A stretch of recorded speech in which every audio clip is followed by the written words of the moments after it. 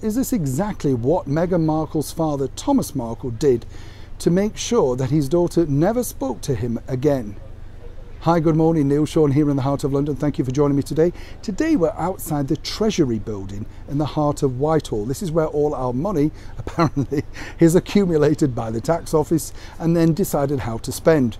I'm hoping to stand out here for some time and hopefully they may chuck out a few pounds. You never know. We could always do with a little help. As a famous supermarket says here, every little helps.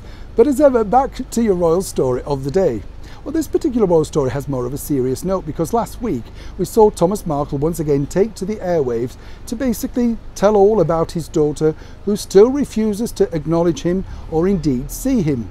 But with greater investigation, a lot of people are now wondering, is there really more to this particular story than Thomas or other family members are basically saying?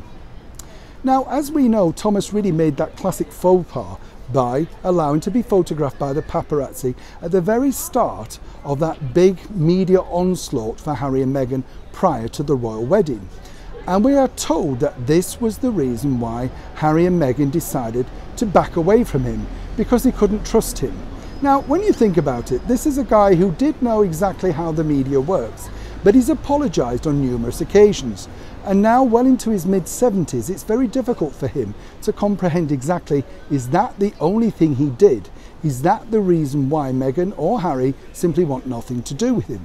Now, as we told you here also on the show, allegedly Prince Harry and Meghan apparently plan to tell their side of the version of events through Harry's book when it's released next year. But a lot of people are now, including thanks to Meghan's reticence to reach out to her father, are pondering, is there a bigger picture there? Is there something else that perhaps Thomas is not revealing? Well, according to good sources, he's been very honest, doesn't understand because he did everything for his daughter, paid for her education, and apparently had a marvellous relationship right up until her meeting Prince Harry. So what changed?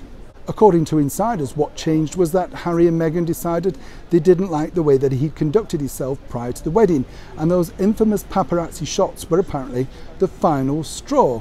It does seem a bit odd that that could be the only thing that she can't forgive him for.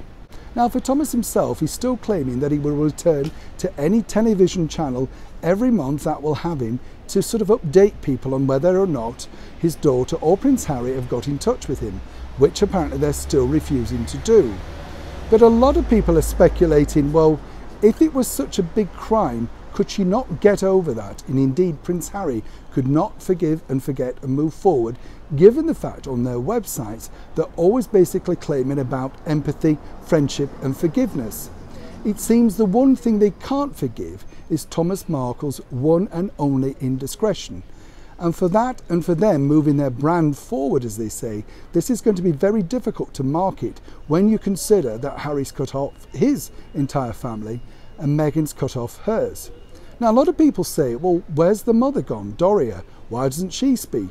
Well, again, we're told there could be something of a fractious relationship there. Now, she could be just doing the good thing, allegedly, of keeping a low profile and saying nothing, which is done throughout. But when you look back at that royal wedding, what a tragedy to think that the only people that Meghan Markle seemingly could invite to her big day were ex-work colleagues and a few people that she'd never even met but thought might be good further down the line, including Oprah Winfrey and the Clooneys. That gives a very strong indication as to where, as Thomas Markle's often repeated, her head and her mind is now. And as he often said also, she's not the daughter that I now know. If Meghan and Harry really do want to make a success of their charitable, well, endeavours moving forward, as I've often said here on the show, the one thing they need to do is start to look at home first. Harry really needs to reconnect back to senior members of the British Royals and show forgiveness. And I think for Meghan to find any goodwill here in the United Kingdom, she needs to make sure that she makes up with her father Thomas before it's simply too late. Neil Sean in the heart of London.